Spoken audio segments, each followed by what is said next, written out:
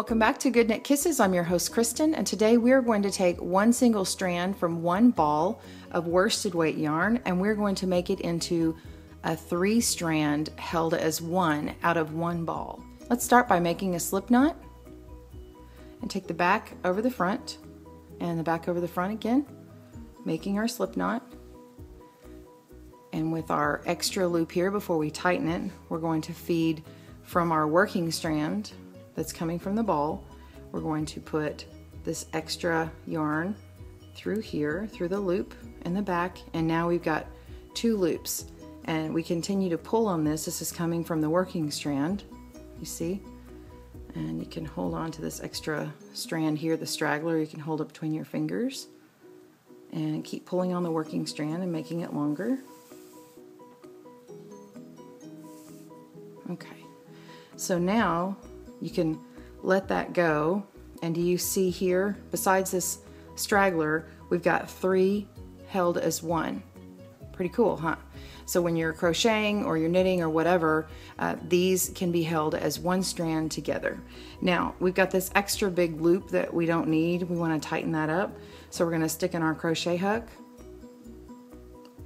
And then we want to make this tighter. Now, you can't just sit there and tighten on the, you got your little straggler here and you got all this here, and it's not going to get, it's not going to tighten. So what you do is you go find the parts that will tighten, and it's usually the part that's coming from the working strand and the straggler.